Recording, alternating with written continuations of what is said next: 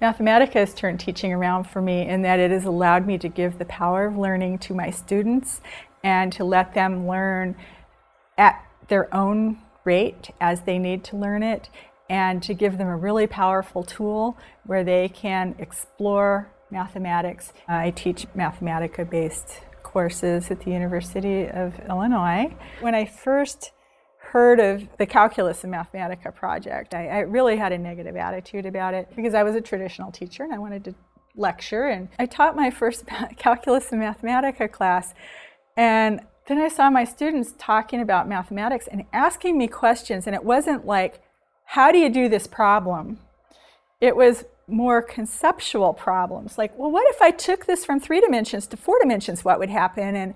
And what if, you know, and they were asking like questions that just went way beyond anything I'd ever heard before. And I realized that they were actually learning mathematics, and they were learning the concepts, and they were excited about it, and they thought math was fun. And so it was so different, and so then I was sold. This is kind of like a textbook for them, except for it's an interactive textbook. I was looking at the Monte Carlo estimation of pi. We start with a unit circle, and we put a rectangle around it. In this case, we're filling it with 8,000 dots. From there, what we do is color the dots that are inside, so they're learning about inequalities. The students can switch the number if they want to try to see if they can get a better estimation of pi. It gives them the idea that of discovering the Monte Carlo method using shapes and values that they're already familiar with, but when they go to do their homework, they might be asked to find the area of the blue area in this tile.